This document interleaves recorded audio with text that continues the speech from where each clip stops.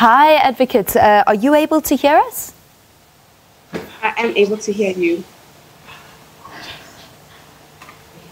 Can you hear me? Okay. Advocate, can you just help us understand and the viewers understand what the mandate of the Office of the Transformation Ombudsman is? Thank you very much. Good morning to you and your viewers, and thank you very much for having me.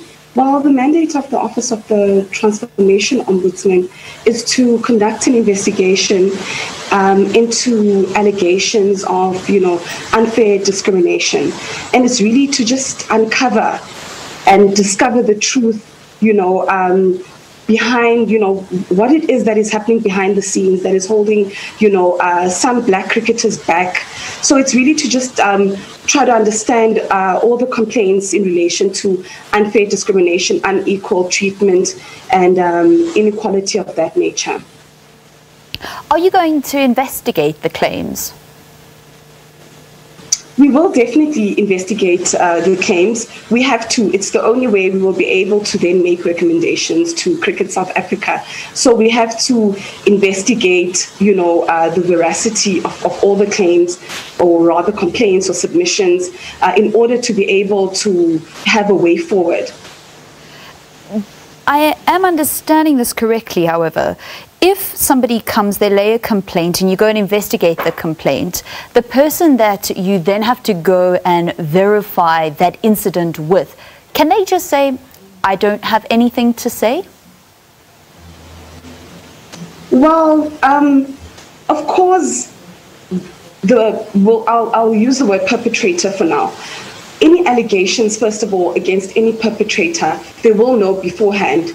So if someone has been implicated through a submission or complaint, we will let them know beforehand that there's this allegation against you, and they will be given an opportunity to make their representations, to basically then reply. And whether they choose to reply or not, will be their discretion. But it is voluntary for people to come forward. At this stage, what we have decided on is that it is a voluntary process, right? So no one at this stage, will be forced to participate. We have just basically called an invite to anyone who's interested. We've also sent personal invites to former players, current players, and we're going to continue sending more invites this week. So those who wish to submit will do so. However, we are expecting submissions from the 40 players who, obviously dubbed themselves the Black Lives Matter. So we do look forward to those complaints in particular. But we need as many people to participate in this process, and we encourage participation because it's the only way we'll be able to, have a proper outcome. When you say a proper outcome, some people actually want to see legal retribution. Is that something that's going to be happening? We haven't looked into that yet, and I'll have to come back to you on that. But really, the purpose and our intention in the Office of the Transformation Ombudsman is to promote healing, truth, and reconciliation.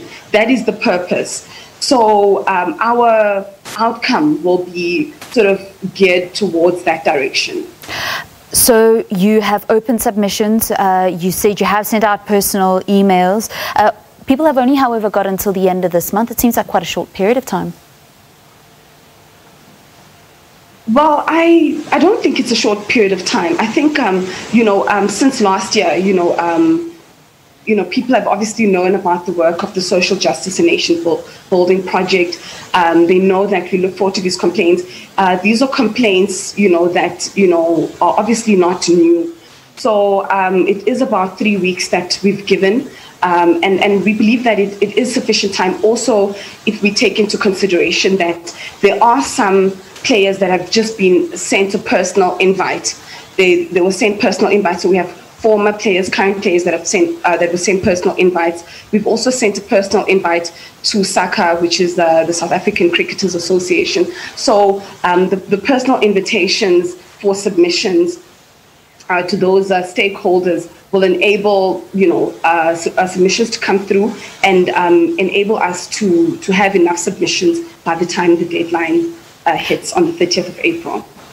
Advocate, you've opened it up. There is a postal address for people to submit written submissions. There's also an email address, which we do have on the screen. But what should a submission look like? And are you going to take a look at every submission? There's some people that got lost in the system at regional level, maybe at club level. Can they offer their contribution and what they went through?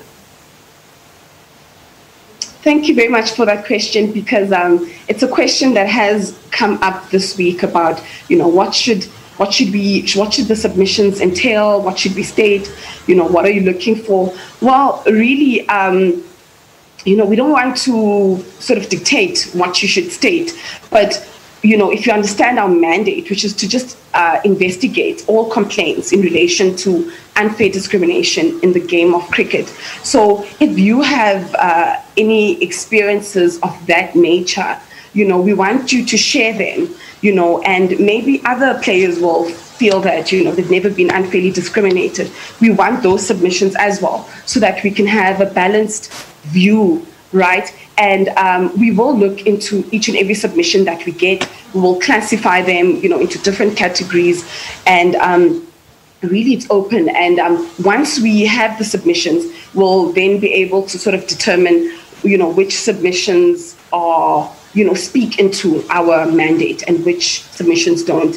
However, I would like to just emphasize that all we're looking for, it doesn't have to be detailed. And really the purpose of the written submission is just so that we can have an idea of what each player or each person that will be coming forward will say, and we'll be able to prepare them for the hearing. So it doesn't have to be, long paragraphs. It can be in bullet point of your experiences or any injustice that you have experienced. That's what we're looking for. So really the discretion is you, but as long as the submissions enable us to determine what it is, what the complaint is. All right, thank you very much. I think you've got a lot of work ahead of you, advocates, in the office of the Transformation Ombudsman of Cricket South Africa, assisting advocate Dumisa Ntsebeza Senior Counsel, who is the Transformation Ombudsman and was named so for Cricket South Africa this past week. We thank you very much for your time, and that is how we come to the end of your sport.